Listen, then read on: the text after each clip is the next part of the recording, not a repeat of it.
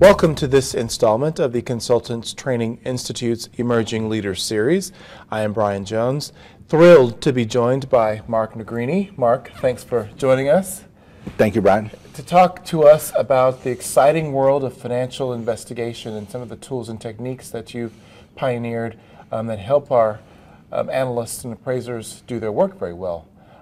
Please tell us a little bit about how you got into this profession and where you're working now, and your path to providing these techniques. I was a PhD student at the University of Cincinnati, and we did a number of classes on data analysis and data interrogation. And one thing led to another thing. In fact, I discovered Benford's law, and I did a PhD dissertation on income tax evasion. Okay. And I analyzed an entire data set related to income tax evasion, and I've actually just stayed the course. And I've been very lucky in that technology has become better and better as the years have progressed, so that we're able to do larger data sets, and we're able to do it even more cost effectively each year as time goes by. So accountants have tools at their disposal now that 20 years ago they might have existed, but it would have been very expensive and very difficult for them to use. Right. Where are you working now? So at the moment I'm a professor at the College of New Jersey. Recently published, within the last year to 2 years, yes, 2 brand new books published by John Wiley and Sons. Talk to us about the first of them, Financial Forensic analytics. Yes, forensic analytics is quite a mountain, 150,000 words, quite a lot of chapters. And what we do is we talk about those techniques that accountants and auditors can use to find transactions that seem to be erroneous or anomalous or fraudulent, and it's ways to dig into the data and find out exactly what looks to be odd. Okay. And generally these tests can be run using a reasonably priced software, so it's not as if we have to go out and spend a fortune after buying the book. Okay. So that was forensic analytics, which is a number of tests that accountants and forensic accountants can use. And Benford's law is, of course, my favorite topic, and that's one entire book that came out a few months ago just on Benford's law. Mm-hmm. And Benford's law actually gives us the patterns of the digits in lists of numbers. And so we start off with a very basic idea that Benford's law is true, and then as the chapters progress, I show applications of cases where data did not follow the patterns of Benford's law, and what that told me. And in general, it told me that something was wrong, but we had to sort of think about it before we simply saw what was wrong. So talk about some of those unique, give us an example or two of how Benford's law is used in the analysis of uncovering financial mishandlings. So one of the chapters, and this is still a work in progress, was I looked at Madoff's numbers. And of course, because Madoff had a Ponzi scheme, everything was fictitious, he had to make up these numbers. And in general, he wasn't so bad. The numbers that he made up followed Benford's law at least reasonably closely. It was quite cleverly done, and he probably didn't even know about Benford's law. Mm-hmm. And then I looked at the returns from real funds, people that were authentic, people that really invested other people's money. And what I saw was that the returns, the digit patterns of these daily returns, those followed Benford's law as well. So the research that I'm busy on now is trying to decipher whether we can actually use Benford's law to distinguish between Ponzi scheme returns, which are fake, and real returns from real mutual funds, which are real. Mm-hmm. What about some additional techniques that forensic accountants and financial analysts can utilize from your perspective of your work that would help them uncover this data for their engagements? One of the things I like to look at is continuous monitoring. And so this would be where we monitor our transactions, maybe not on a daily basis, but at least regularly. And one of the tests that could be used there is something called time series analysis. And what that does is time series analysis would look at your past data, and it would project forward.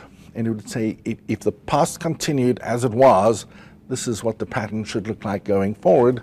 And with time series, the idea here would be, I would compare what time series projected as my results for the coming year compared to my actual results for the coming year. And if there was a big difference, all that would really tell me is that something changed. Okay.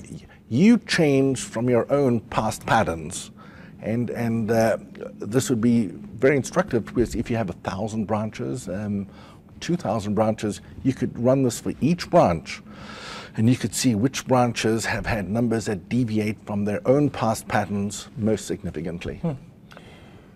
For those working in the profession of financial investigation, what would be some advice you would give to them, in addition to some of the tools and techniques that you've discussed? What advice would you give to them that would help them become much more credible in the work that they take on? I think one of the problems is the technical word is professional skepticism. And so the idea here is, when we are presented with some explanation, or when we're presented with some documents, still to have some degree of professional skepticism as to, I'm not going to believe it absolutely on face value. And from time to time we hear presenters at the conference such as this, where they would say they got a marvelous explanation and it sounded all wonderful.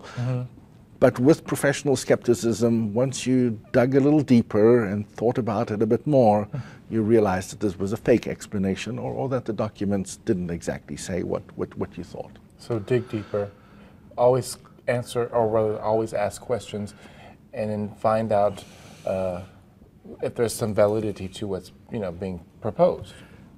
Be somewhat skeptical. And of course, this is not what happy people do, but of course, this is what we're expected to do as part of our profession.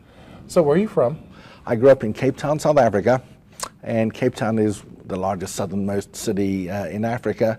And it's been, I came here as a student, and so I would probably say that this is home now. Really? I've been here for a long time, yes. Do you reside in New Jersey? I live in New Jersey, yes, and my closest, most famous city is Princeton, and my closest, largest city is Philadelphia, so I'm sort of straddled in between those two. That's a great little stretch of the mid-Atlantic to get into Manhattan, Boston, as far south as D.C. That's a good little area of our country. What do you do when you're not working and writing and researching? My hobby is playing darts. So I actually love playing darts, and I play during the week, and I read the magazines, and I go to tournaments, not that often, and I don't do that well, but I really enjoy going to the tournaments, and I don't have enough tattoos yet, or I don't actually have any tattoos, but I still try and fit in and enjoy a nice round of darts. I had no idea that there was such a community around darts. Is it just, it's obviously competitions, but what kinds of things are involved in that? So it's rather amazing, but Philadelphia is not quite the darts capital of the United States, but darts is a big deal in Philadelphia, and I would say it's maybe the hub of darts, and their competitions, and their reasonably big prizes, and their rankings, and we even have a darts magazine. So darts is much bigger than what you might think just on the surface. I'm excited to know we do some programs in Philadelphia. Next time I'm there, I'll look into it a little bit more. I'll tell you where the meetings are. Great. Mark, thank you so much for contributing the books that you're writing, the research you're doing to equip the profession with tools to succeed in their practice. And we look forward to collaborating with you more, and appreciate what you've contributed. And keep up your excellent work too, Brien. Thank you very much.